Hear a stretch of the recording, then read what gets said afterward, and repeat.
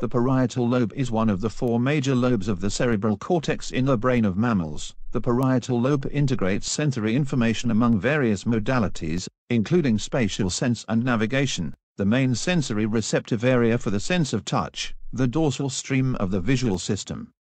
The major sensory inputs from the skin, touch, temperature, and pain receptors, relayed through the thalamus to the parietal lobe. Several areas of the parietal lobe are important in language processing.